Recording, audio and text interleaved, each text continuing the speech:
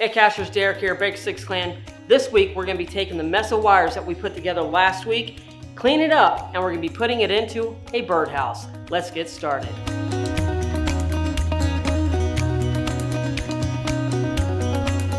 Alright, so in part one of this build, we took the Simon game and did a prototype of it with this proto board here, and this is an absolute wire mess right now.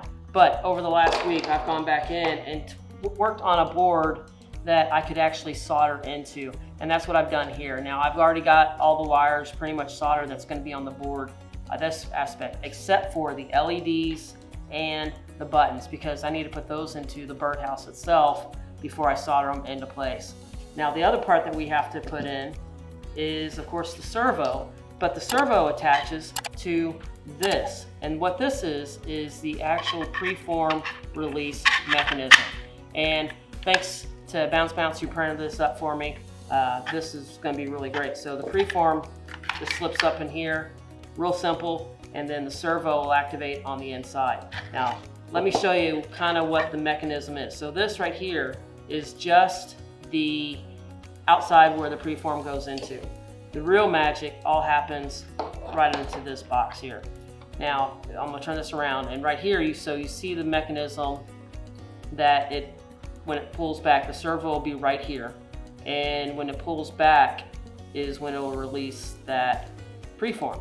Now, on the inside of this, it's just a real simple spring on the inside, and it just slips right in there. So this is a really great aspect of this cache, and what I need to do now is take the measurements of this preform and be able to put it into the back of the birdhouse and kind of get some measurements there so I can kind of get the dimensions of what the birdhouse is going to be. So let's get that done and let's start building this birdhouse.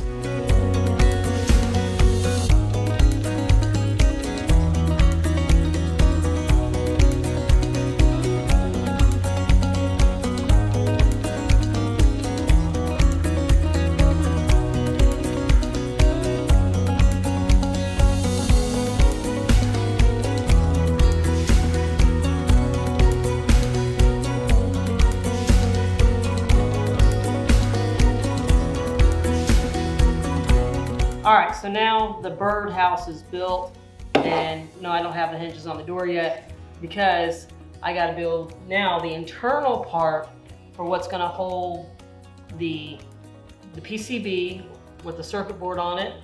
The preform dispenser is going to come back over here, and then there's going to be a wall in front so you can't see any of that and where we're going to put all the buttons. So that's what I'm up next to, is building that internal section for this birdhouse.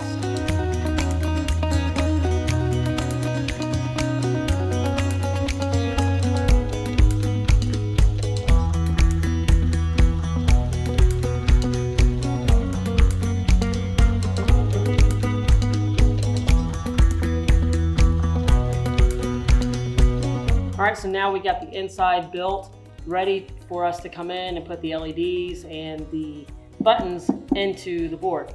Now, let me show you this. See, now I made it so when I need to do maintenance, I'll have some specialty screws on the front of it at different places, but I can take those out and I can pull this whole section out, and the preform dispenser and all the wiring will be right here. So if I need to make any changes, I can. And when I need to change batteries, it's already set up for me to just pull it out and change those batteries. Now, let's get to the wiring.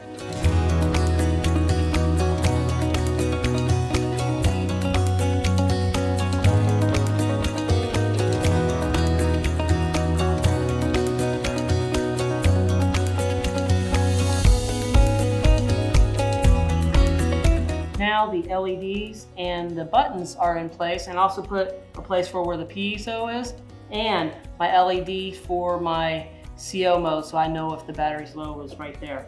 So now that I've got those in, now let's start soldering in on the PCB.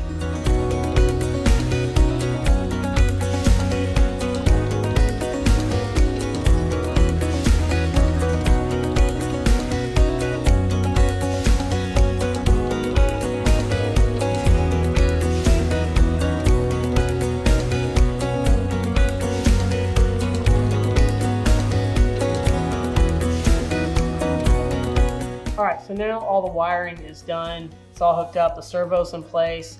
I'm holding the reed switch up here right now so it doesn't go off, because as soon as it comes off, it will start up. There it is. So it's starting up. And what all that's left now to do is just to put it into the Birdhouse and finalize hooking up the reed switch.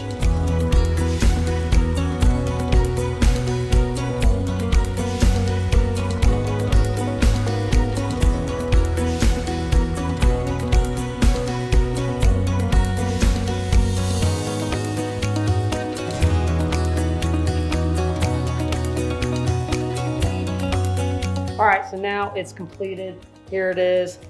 So you come up to it, find it, you open it up, it goes off,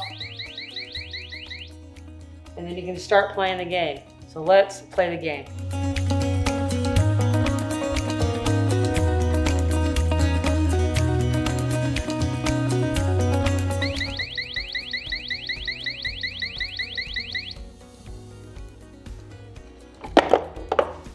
All right, so there's the cache. It's playing our victory song. And if you don't know what that song is, you know what? Curtis was really excited to hear that song because it is actually the theme to Jurassic Park. So I think this cache here might become some Jurassic theme on this as well. So but what you do, sign the log, put it right back up.